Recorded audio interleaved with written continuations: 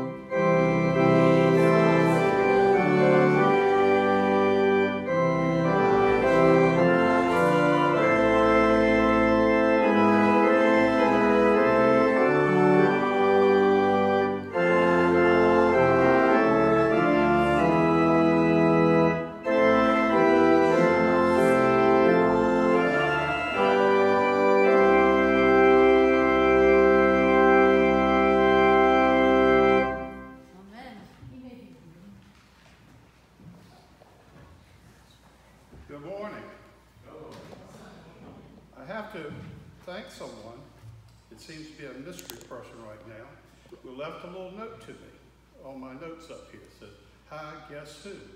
Well, it's not Pastor Joe, it's not my wife, it's not Pat Perkins. So I don't know who that person is, but I thank you for thinking of me this morning. The Old Testament lessons comes from the book of Job, chapter 1, verse 1, and also verse 2, chapter 2, verses 1 through 10. There was once a man in the land of Uz whose name was Job. That man was blameless and upright, one who feared God and turned away from evil. One day the heavenly beings came to present themselves before the Lord, and Satan also came among them to present himself before the Lord. The Lord said to Satan, "What have you come from?" Satan answered the Lord, "From going to and from on the earth, and from walking up and down on it." The Lord said to Satan, "Have you considered my servant Job? There is no one like him on the earth, a blameless and upright man who fears God and turns away from evil. He still persists in his integrity, although you incited me against him to destroy him for no reason." Then Satan answered the Lord, "Skin for skin.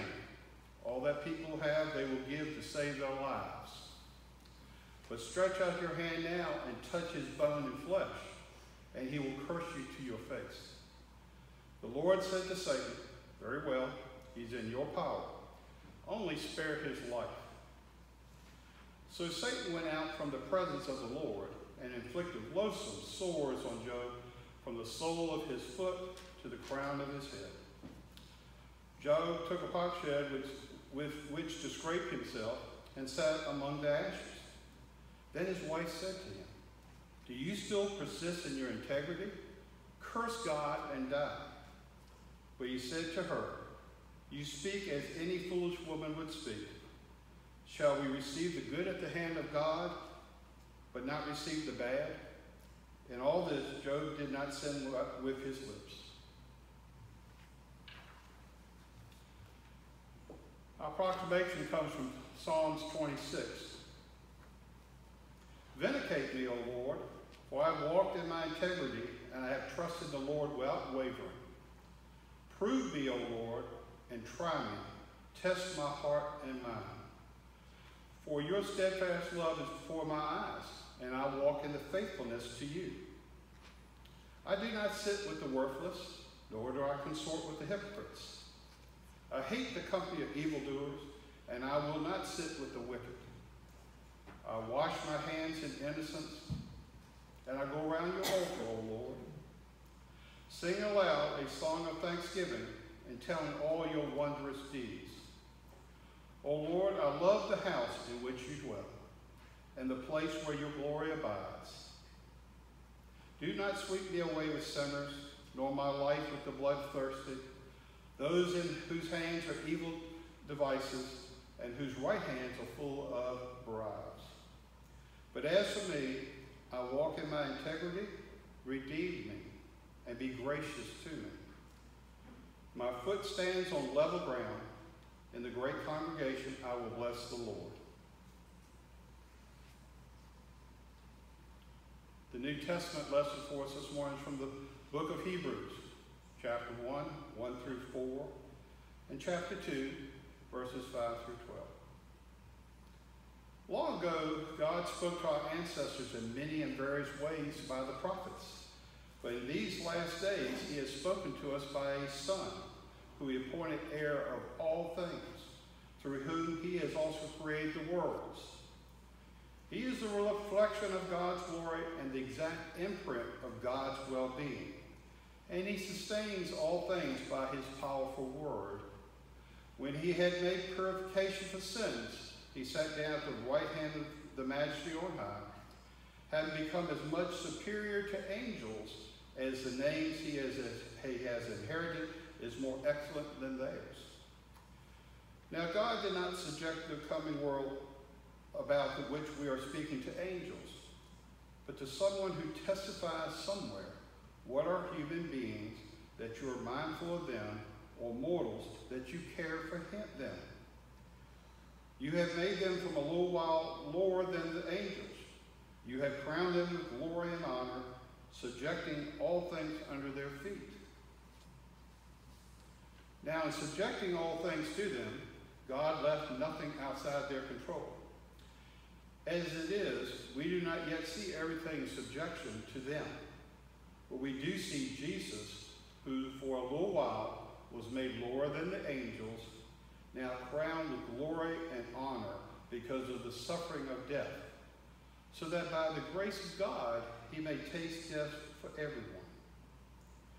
It was fitting that God, for whom and through whom all things exist, in bringing many children to glory, should make the pioneer of their salvation perfect through sufferings. For the one who sanctifies those who are sanctified all have one Father. For this reason, Jesus is not ashamed to call them brothers and sisters, saying, I will proclaim your name to my brothers and sisters.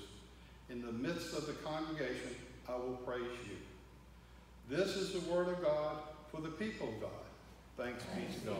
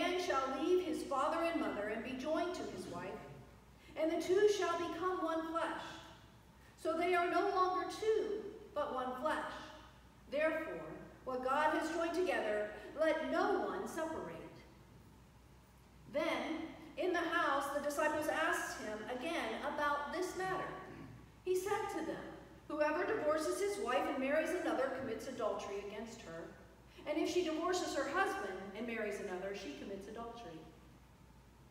People were bringing little children to him in order that he might touch them, and the disciples spoke sternly to them. But when Jesus saw this, he was indignant and said to them, "Let the little children come to me. Do not stop them, for it is to such as these that the kingdom of God belongs. Truly, I tell you, whoever does not receive the kingdom of God as a little child will never enter it." And he took them up in his arms, laid his hands on them, and blessed them. This is the gospel of our risen Lord and Savior, Jesus Christ, according to Mark. Thanks be to God. You may be seated. He took them up in his arms and blessed them. Have you ever felt that? Have you ever felt Jesus so profoundly? Here in this passage, Jesus is lovingly teaching his disciples in private, in the house. And they're asking him some tough questions because of when they were gathered. And the Pharisees came forward and asked him not to know the answer Jesus was going to give. They asked him this question to trap him, so that they could then sentence him to death, so that they then could destroy him and all that he stood for. Imagine that. But in this passage, in the house, as Jesus lifts up the little child and commands his disciples to let the children come, Jesus tenderly embraces the child. And this is a gorgeous portion of Scripture that often gets overshadowed by the Pharisees and what they did, and the lesson that Jesus taught in answering their question. You see, their question was about, is it lawful for a man to divorce his wife? That was the question. But listen closely to the answer Jesus gave. He didn't answer the question about divorce. He went back to the beginning of creation and answered perfectly the question of marriage. As God created marriage to be. And they didn't understand that. In fact, they wanted to continue to argue with Jesus about the divorce, and even called down the law of Moses in order to make themselves right. But Jesus went further back and wanted them to understand that in the beginning, when God created. Okay, so Jesus has authority to explain this to us and to them. If you go to John, in the beginning was the Word, and the Word was with God, and the Word is Jesus. He dwelt among us. And he has dominion and authority and power over all created things and beings. And so when he talks about creation, he knows what he's talking about. And when God offers us the perfect created order, male and female, and that the man shall leave his father and mother and be joined to his wife, and the two shall become one, and nothing should separate them. That's in the perfect world of creation.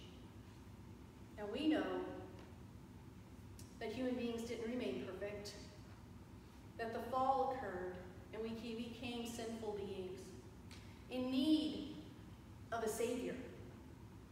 God knew this too. And so what God did, as we heard in Hebrews, he came down from heaven and became flesh, a human being named Jesus, so that the world might be saved through him. This is a beautiful lesson of how much God loves us. And when you put that together with Jesus holding a little child, blessing the child, and saying, unless you come as a child, you will not receive the kingdom of God. That's important. How do we become children after we're grown and adults? There's a question. He's not talking about children per se, but children of God. Having the faith to believe who God is, who Jesus is, who the Holy Spirit is. This is what this passage is referring to when Jesus says, truly tell you, whoever does not receive the kingdom of God as a child will never enter it. But when you said yes to Jesus, when you asked Jesus into your heart, no matter how old you were when you did that, you became a child of God. And the promise of salvation is assured to you.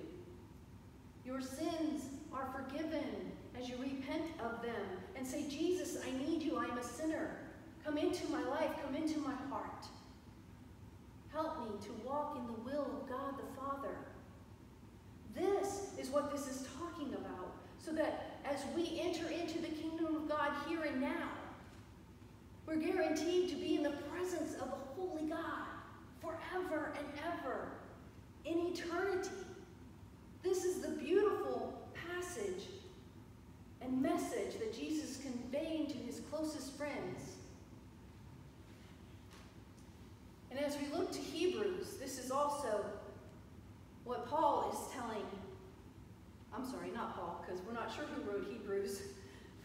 But this is what is being said, that God left heaven and came down to earth in such a way that we can know God. That God revealed God's self to human beings by becoming a human being, yet fully divine, in the form of Jesus Christ. The language in Hebrews offers us what it means to have grace, what it means to be made perfect or sanctified or complete, not in our own righteousness, but in that of Jesus Christ. When we stand before the throne on judgment, God won't see our sin. God will see the righteousness of Jesus. Thanks be to God, we don't have to do that on our own. That we can stand clothed in Christ's righteousness, being joined with Christ, here and now and for eternity. We have the opportunity to love like God loves, here and now and for eternity. By being made complete in Christ, it's not by our own doing. It is by what God has already done through Jesus Christ. We can enter into the kingdom of God as children of God, joint heirs with Christ, being made whole in perfect love. I ask you again, have you ever felt Jesus so close to you at any point in your life where you felt the embrace of Christ, where you felt the heartbeat of God, where perhaps you were in great need because of suffering in your body or because you're grieving the loss of a loved one? Did you feel the presence of Christ in a tangible way, that you knew for certain you were being held? Sometimes it's hard to feel Christ when everything's going good, when everything's perfect in our world because we're making it that way. God oftentimes uses our suffering for us to feel God closer to us. During this pandemic, there have been many who have felt God's presence, and there have been many who have not. But know this, God is present with each of us all the time, whether we recognize it or not. And Jesus reveals who God is to us by being available to all of us all the time. This is a beautiful gift that we are offered as we are joined with Christ. But not only with Christ, especially as we celebrate World Communion Sunday this day, we'll also be joined with the saints around the throne at the holy table of God. When we receive the body and blood of Christ, knowing that brothers and sisters worldwide are doing likewise on this day. What a beautiful thing. To also know that those who have gone before us are also celebrating in this communion as we, the body of Christ, join with Christ, gather around the table and celebrate and sing songs of praise and shout hallelujah and hosanna. We, the church, the children of God, come to God as little children, and Jesus invites us to do so every single day of our life, and especially as we celebrate the sacrament of Holy Communion here today. Feel God's presence. Feel Jesus hugging you this day, lifting you up, touching you in such a way that your life is changed and you are blessed. And then be a blessing to somebody else. We are joined with Christ. We are the body of Christ. And we are the ones whom Christ reveals God to, the world around us. Let's be that church, joined with Christ. Hallelujah. Amen.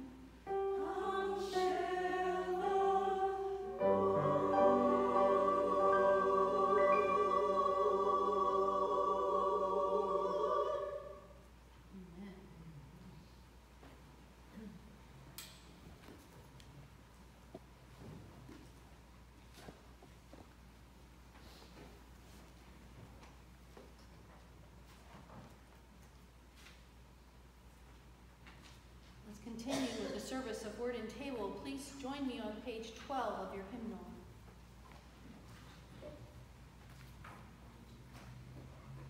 Christ our Lord invites you to his table. All who love him, who earnestly repent of their sin and seek to live in peace with one another. Therefore, let us confess our sin before God and one another. Most merciful God, we confess that we have not loved you with our whole heart.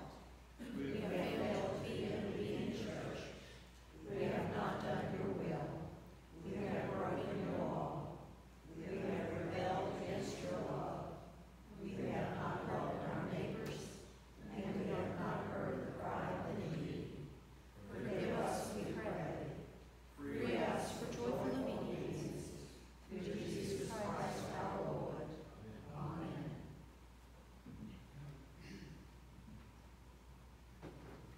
Hear the good news. Christ died for us while we were yet sinners. That proves God's love toward us. In the name of Jesus Christ, you are forgiven. In the name of Jesus Christ, you are forgiven. Glory to God. Amen. Let us take this time to offer one another signs of Christ's love and peace.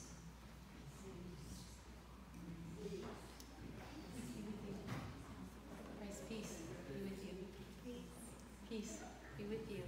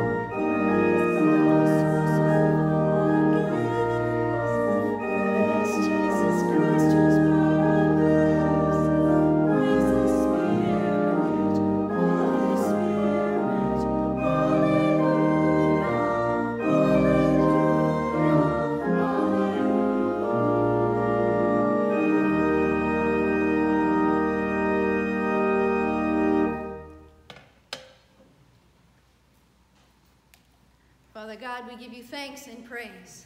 We thank you, God, for loving us. We thank you, God, for giving us Jesus.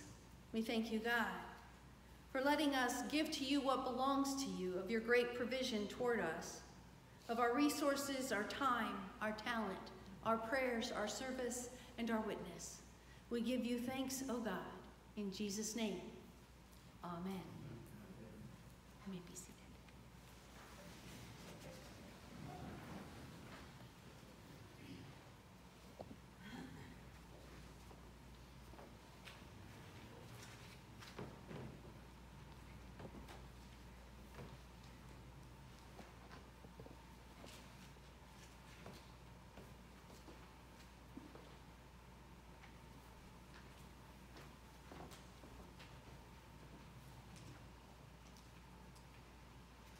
We will continue with the great Thanksgiving for this World Communion Sunday.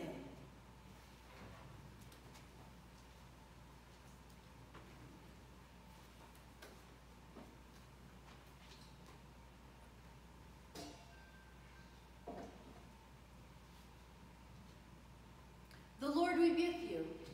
And also with you. Lift up your hearts.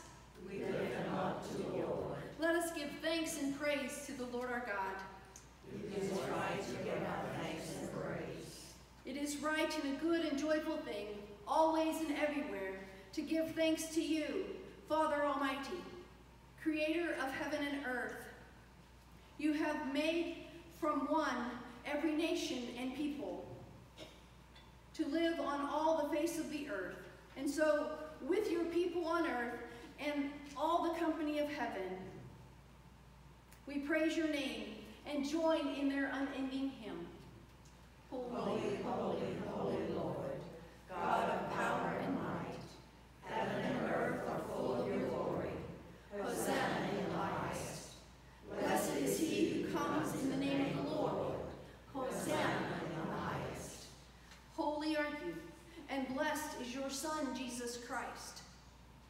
By the baptism of his suffering, death, and resurrection, you gave birth to your church, delivered us from slavery to sin and death, and made with us a new covenant by water and the Spirit. He commissioned us to be his witnesses to the ends of the earth, and to make disciples of all nations. And today, his family in all the world is joining at his holy table. On the night in which he gave himself up for us, he took bread, gave thanks to you, gave it to his disciples, and said, "Take, eat, this is my body, which is given for you. Do this in remembrance of me." When the supper was over, he took the cup, gave thanks to you, gave it to his disciples, and said, "Drink from this, all of you. This is the blood of the new covenant, poured out for you and for many for the forgiveness of sins. Drink this. Do this as often as you drink it in remembrance of me." And so, in remembrance of these your mighty acts in Jesus Christ, we offer ourselves in praise and thanksgiving, in union with Christ's holy offering, as we proclaim the mystery of faith. Christ has died. Christ is risen. Christ will come again. Pour out your Holy Spirit on us gathered here and on these gifts of bread and wine. Make them be for us the body and blood of Christ, that we may be for the world the body of Christ redeemed by his blood. Renew our commitment and our communion with your church throughout the world, and strengthen it in every nation, among every people, to witness faithfully to your name. By your Spirit, make us one with Christ, one with each other, and one in ministry to all the world, until Christ comes in final victory, and we feast at his heavenly banquet. Through your Son, Jesus Christ, with the Holy Spirit, in your holy church, all honor and glory is yours, Almighty Father, now and forever. Amen. Now, as the Children of God, let's pray the prayer Jesus taught us to pray with confidence, saying, Our Father, who art in heaven, hallowed be thy name. Thy kingdom come, thy will be done, on earth as it is in heaven. Give us this day our daily bread, and forgive us our trespasses, as we forgive those who trespass against us. And lead us not into temptation, but deliver us from evil. For thine is the kingdom, and the power, and the glory, forever. Amen. Because there is one loaf, we who are many partake of the one loaf. The bread which we break is a sharing in the body of Christ. The cup over which we give thanks is a sharing in the blood of Christ.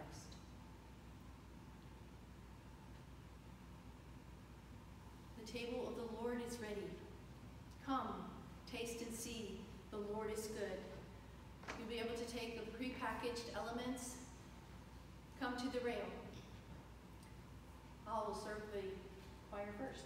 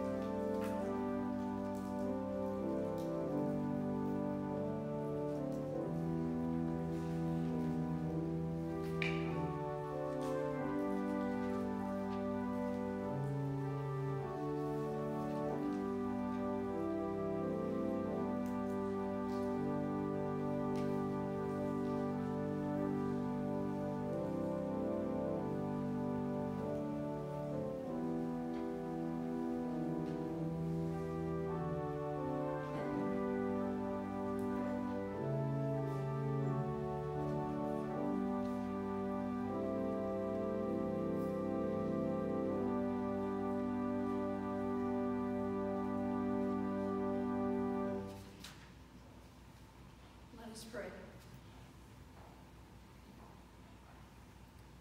Eternal God, we give you thanks for this holy mystery in which you have given yourself to us. Grant that we may go into the world in the strength of your Spirit to give ourselves for others. In the name of Jesus Christ our Lord. Amen. Please join in our closing hymn, which is 624 in your hymnal.